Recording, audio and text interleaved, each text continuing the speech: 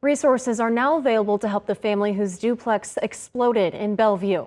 Investigators say people were cooking with propane in the garage when the home exploded. 3 people in the home were taken to the hospital with critical injuries. Union Omaha confirms defender Meshach Jerome is one of them.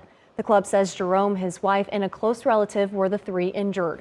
A statement from the club says they're helping the family recover and they will share updates when appropriate. But the club has created a donation fund to assist Jerome and his family.